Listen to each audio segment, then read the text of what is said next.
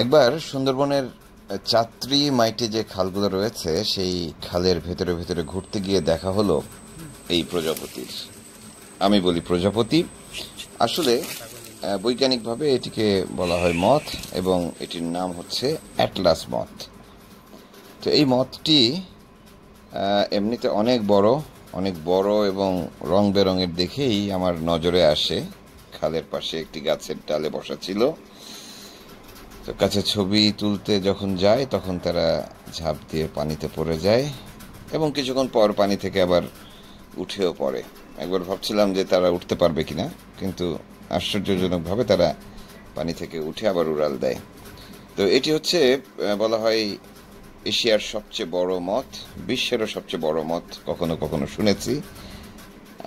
এটির পাখা যেটি দেখছেন এটি 9 ইঞ্চি থেকে শুরু করে নাকি 12 ইঞ্চি বা 1 ফিট পর্যন্ত হয়।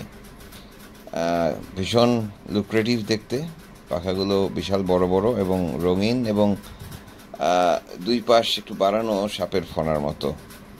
সুন্দরবনে দেখে প্রথমে একটু ভয় লেগেছিল, তবে কাছে যাওয়ার পরে দেখলাম যে এটি একটি অসম্ভব সুন্দর মথ, নাম অ্যাটলাস মথ।